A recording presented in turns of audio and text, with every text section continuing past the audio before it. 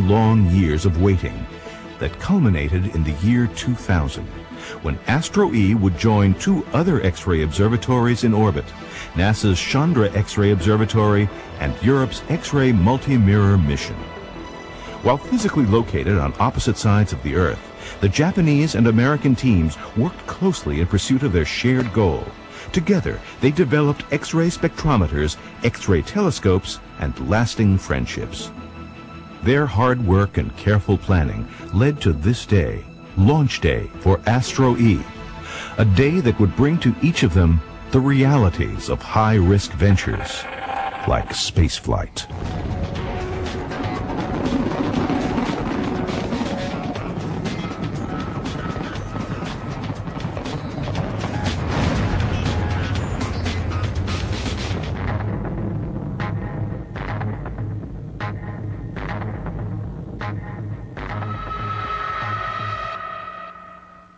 It was okay for a while, and what happened was the lining of the rocket nozzle burned through.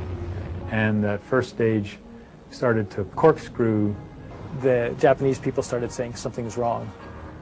We really don't know what happened to AstroE. It was seen at the tracking station on Christmas Island in the Pacific Ocean, and there's another tracking station in Brazil which did not ever get a signal from it. So we think it's somewhere in the South Pacific. We were all down. Remember, I couldn't even drive home. I mean, I got a ride home.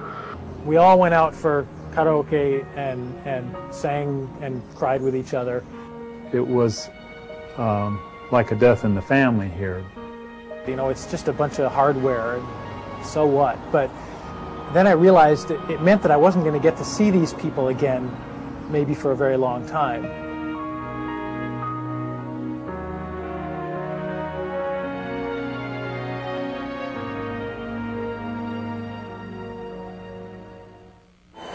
Well, by the time I flew back from Japan, we were all feeling a little better because by then we had decided that we needed to write a proposal. We got a mail saying, hey, there is a meeting tomorrow and, you know, enough morning, now we're back to work. Well, these things usually take 2 or 3 months to write, but we figured we could do it in a week.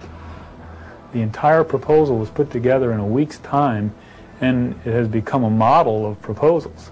For me, it was just, I think, the most intense experience in working with a group of people that I've ever had.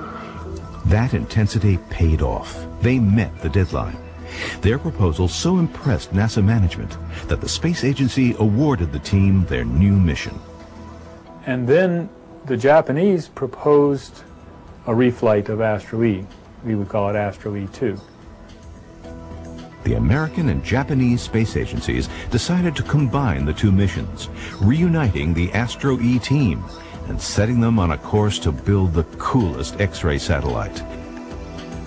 AstroE 2. Let's meet these members of the AstroE 2 team. There's a few of us at work that we have a little band. We're called Naked Singularity.